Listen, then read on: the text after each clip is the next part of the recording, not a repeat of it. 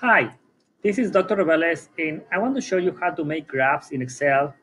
This is particularly special when we do experiments and we want to extract information from the graphs. So let's see, here I have two columns, one I call X and one Y, just by convention. X column represents concentrations, and Y column represents absorbance.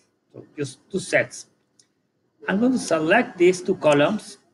I'm going to go click Insert, Chart, Scatter. You see, I already have a graph from Excel.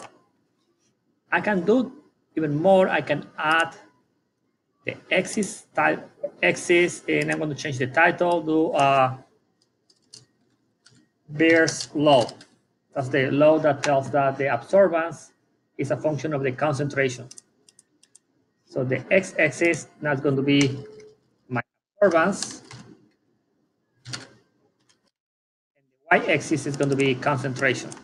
See, concentration. I open this. Now, what I would really want to do is, because it's a linear equation, I'm going to right click on one of the points and I'm going to add trend line. It's already give you the linear, but I want to say display equation and display R squared on chart. Close. And really that's all we need to do. I just like to make it bigger so we can see it better. The equation is the important thing we are looking for. Okay, this is my first equation. The R is very good, so the linear fit is almost perfect.